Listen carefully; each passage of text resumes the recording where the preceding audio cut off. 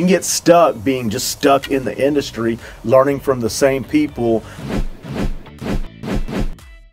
When you're stuck learning from the same people, you're going to also be doing the same thing that the rest of the herd is doing as well, which can make you a commodity in the real estate space, because there's over 1.6 million real estate agents, and if you're just like everyone else with no differentiation, you're going to be the commodity. So that is one of the biggest things that I work on, is separating. And also, here's a crazy statistic: only 11% of consumers trust real estate agents.